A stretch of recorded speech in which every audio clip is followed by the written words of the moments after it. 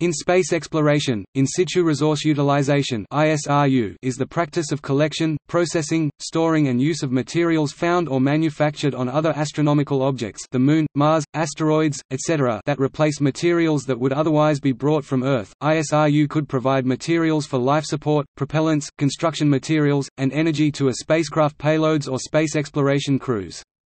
It is now very common for spacecraft and robotic planetary surface mission to harness the solar radiation found in situ in the form of solar panels. The use of ISRU for material production has not yet been implemented in a space mission, though several field tests in the late 2000s demonstrated various lunar ISRU techniques in a relevant environment. ISRU has long been considered as a possible avenue for reducing the mass and cost of space exploration architectures, in that it may be a way to drastically reduce the amount of payload that must be launched from Earth in order to explore a given planetary body. According to NASA, in situ resource utilization will enable the affordable establishment of extraterrestrial exploration and operations by minimizing the materials carried from Earth.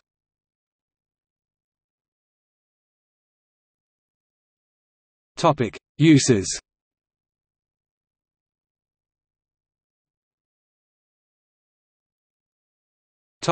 Water. In the context of ISRU, water is most often sought directly as fuel or as feedstock for fuel production.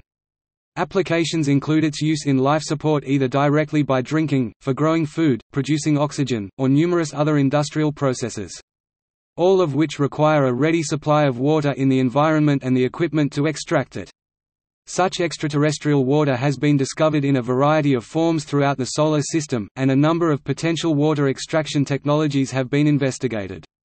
For water that is chemically bound to regolith, solid ice, or some manner of permafrost, sufficient heating can recover the water. However, this is not as easy as it appears because ice and permafrost can often be harder than plain rock, necessitating laborious mining operations.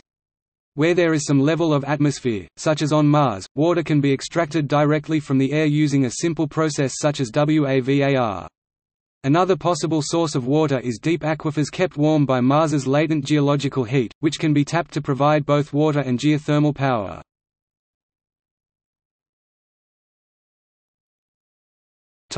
Rocket propellant. Rocket propellant production has been proposed from the Moon's surface by processing water ice detected at the poles.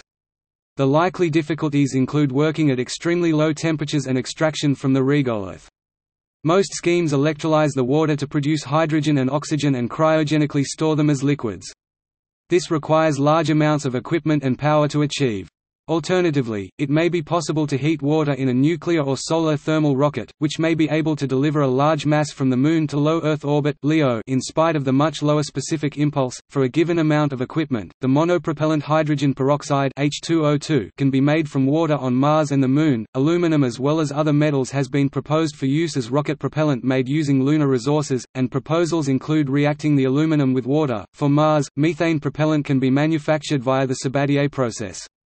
SpaceX has suggested building a propellant plant on Mars that would use this process to produce methane (CH4) and liquid oxygen (O2) from subsurface water ice and atmospheric CO2.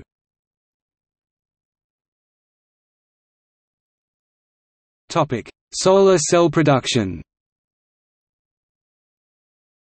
It has long been suggested that solar cells could be produced from the materials present in lunar soil. Silicon, aluminium, and glass, three of the primary materials required for solar cell production, are found in high concentrations in lunar soil and can be utilized to produce solar cells. In fact, the native vacuum on the lunar surface provides an excellent environment for direct vacuum deposition of thin film materials for solar cells. Solar arrays produced on the lunar surface can be used to support lunar surface operations as well as satellites off the lunar surface. Solar arrays produced on the lunar surface may prove more cost-effective than solar arrays produced and shipped from Earth, but this trade depends heavily on the location of the particular application in question. Another potential application of lunar-derived solar arrays is providing power to Earth. In its original form, known as the Solar Power Satellite, the proposal was intended as an alternate power source for Earth. Solar cells would be shipped to Earth orbit and assembled, the power being transmitted to Earth via microwave beams. Despite much work on the cost of such a venture, the uncertainty lay in the cost and complexity of fabrication procedures on the lunar surface.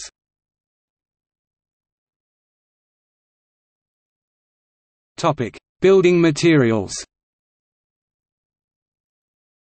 The colonization of planets or moons will require obtaining local building materials, such as regolith. For example, studies employing artificial Mars soil mixed with epoxy resin and tetrithixisilane produce high enough values of strength, resistance, and flexibility parameters. Asteroid mining could also involve extraction of metals for construction material in space, which may be more cost-effective than bringing such material up out of Earth's deep gravity well, or that of any other large body like the Moon or Mars. Metallic asteroids contain huge amounts of siderophilic metals, including precious metals.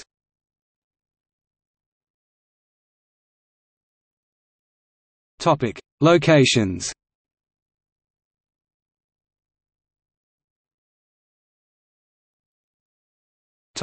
Mars. ISRU research for Mars is focused primarily on providing rocket propellant for a return trip to Earth, either for a crewed or a sample return mission, or for use as fuel on Mars. Many of the proposed techniques utilize the well-characterized atmosphere of Mars as feedstock.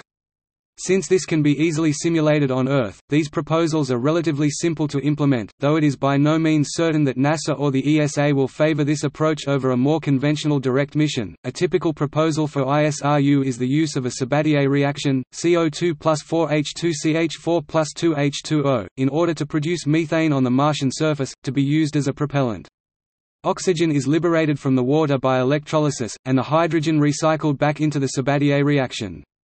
The usefulness of this reaction is that, as of 2008, when the availability of water on Mars was less scientifically demonstrated, only the hydrogen, which is light, was thought to need to be brought from Earth. As of 2018, SpaceX is currently developing the technology for a Mars propellant plant that will use a variation on what is described in the previous paragraph.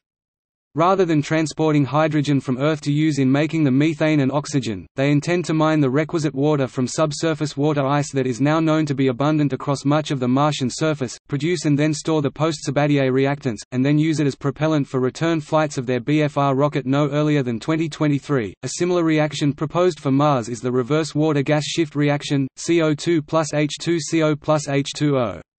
This reaction takes place rapidly in the presence of an iron-chrome catalyst at 400 degrees Celsius, and has been implemented in an Earth-based testbed by NASA. Again, oxygen is recycled from the water by electrolysis, and the reaction only needs a small amount of hydrogen from Earth. The net result of this reaction is the production of oxygen, to be used as the oxidizer component of rocket fuel. Another reaction proposed for the production of oxygen and fuel is the electrolysis of the atmospheric carbon dioxide 2 CO2 atmospheric carbon dioxide energy 2 CO plus O2 display style CE overset atmospheric atop carbon dioxide 2 CO2 2 text energy 2 CO plus O2.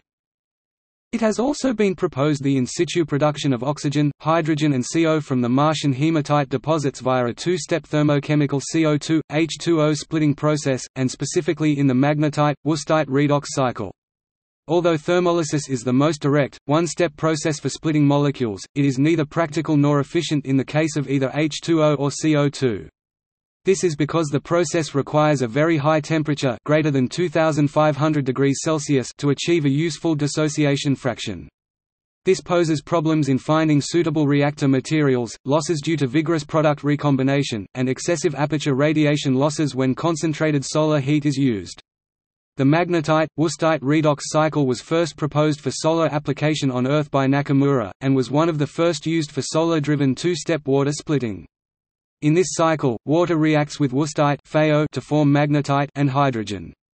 The summarized reactions in this two-step splitting process are as follows: Fe 3 O 4 energy 3 Fe plus 1 2 O 2 oxygen by product display style CE 2 text energy 3 Fe plus overbrace 1/2 O2 caret underset operator name byproduct oxygen.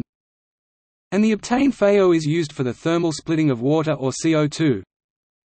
3-FeO plus H2O plus H2 3-FeO plus CO2 plus CO. This process is repeated cyclically. The above process results in a substantial reduction in the thermal input of energy if compared with the most direct, one-step process for splitting molecules. However, the process needs wüstite (FeO) to start the cycle, but on Mars there is no wüstite, or at least not in significant amounts. Nevertheless, wüstite can be easily obtained by reduction of hematite iron oxide, which is an abundant material on Mars, being specially conspicuous the strong hematite deposits located at Terra Meridiani. The use of wüstite from the hematite, abundantly available on Mars, is an industrial process well known on Earth, and is performed by the following two main reduction reactions: 3-iron oxide plus H22 plus H2O 3-iron oxide plus CO2 plus CO2. The proposed 2001 Mars Surveyor lander was to demonstrate manufacture of oxygen from the atmosphere of Mars, and test solar cell technologies and methods of mitigating the effect of Martian dust on the power systems, but the project was cancelled. The proposed Mars 2020 rover mission might include ISRU technology demonstrator that would extract CO2 from the atmosphere and produce O2 for rocket fuel. It has been suggested that buildings on Mars could be made from basalt as it has good insulating properties. An underground structure of this type would be able to protect life forms against radiation exposure. All of the resources required to make plastics exist on Mars. Many of these complex reactions are able to be completed from the gases harvested from the Martian atmosphere. Traces of free oxygen, carbon monoxide, water and methane are all known to exist. Hydrogen and oxygen can be made by the electrolysis of water, carbon monoxide and oxygen by the electrolysis of carbon dioxide, and methane by the Sabatier reaction of carbon dioxide and hydrogen. These basic reactions provide the building blocks for more complex reaction series which are able to make plastics. Ethylene is used to make plastics such as polyethylene and polypropylene, and can be made from carbon monoxide and hydrogen. 2CO plus 4H2C2H4 plus 2H2O.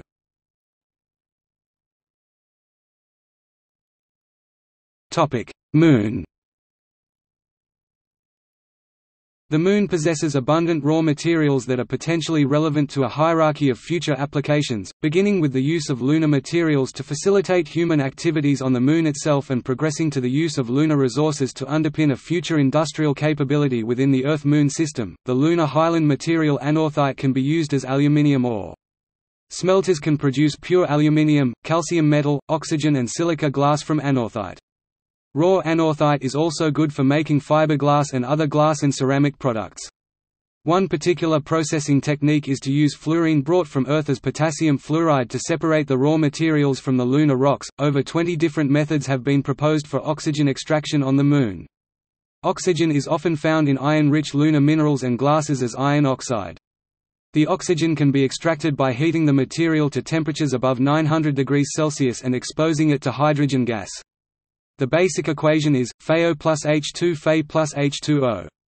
This process has recently been made much more practical by the discovery of significant amounts of hydrogen-containing regolith near the Moon's poles by the Clementine spacecraft. Lunar materials may also be valuable for other uses. It has also been proposed to use lunar regolith as a general construction material, through processing techniques such as sintering, hot pressing, liquefaction, and the cast basalt method. Cast basalt is used on Earth for construction of, for example, pipes where a high resistance to abrasion is required.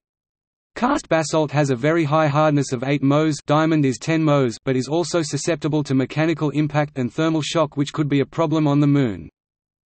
Glass and glass fiber are straightforward to process on the Moon and Mars, and it has been argued that the glass is optically superior to that made on the Earth because it can be made anhydrous. Successful tests have been performed on Earth using two lunar regolith simulants MLS-1 and MLS-2. Basalt fiber has also been made from lunar regolith simulators. In August 2005, NASA contracted for the production of 16 tons of simulated lunar soil or lunar regolith simulant material. This material is now commercially available for research on how lunar soil could be utilized in situ.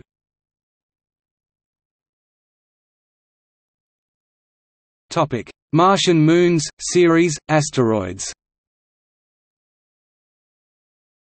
Other proposals are based on Phobos and Deimos. These moons are in reasonably high orbits above Mars, have very low escape velocities, and unlike Mars have return delta Vs from their surfaces to LEO which are less than the return from the Moon. Ceres is further out than Mars, with a higher delta V, but launch windows and travel times are better, and the surface gravity is just 0.028 grams, with a very low escape velocity of 510 meters per second. Researchers have speculated that the interior configuration of Ceres includes a water ice-rich mantle over a rocky core. Near-Earth asteroids and bodies in the asteroid belt could also be sources of raw materials for ISRU.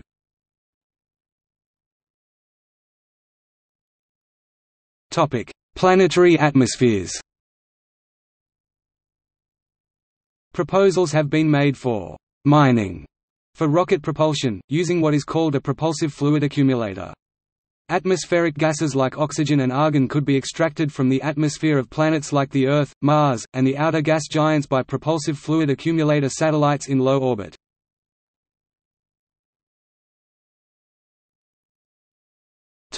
ISRU capability classification NASA. In October 2004, NASA's Advanced Planning and Integration Office commissioned an ISRU capability roadmap team. The team's report, along with those of 14 other capability roadmap teams, were published May 22, 2005. The report identifies 7 ISRU capabilities: I resource extraction, II material handling and transport, III resource processing, IV surface manufacturing with in situ resources, V surface construction, VI surface ISRU product and consumable storage and distribution, and 7 ISRU unique development and certification capabilities. The report focuses on lunar and Martian environments. It offers a detailed timeline and capability roadmap to 2040, but it assumes lunar landers in 2010 and 2012.